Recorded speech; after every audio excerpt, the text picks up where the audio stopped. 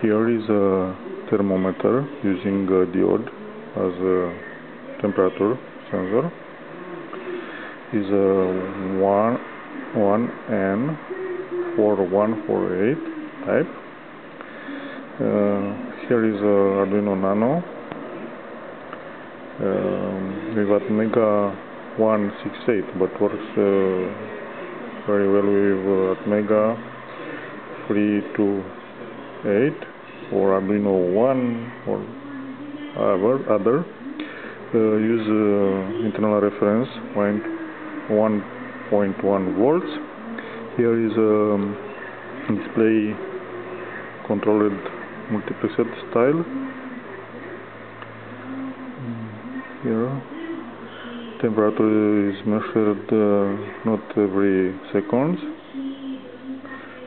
because in air like this temperature can oscillate, not stable.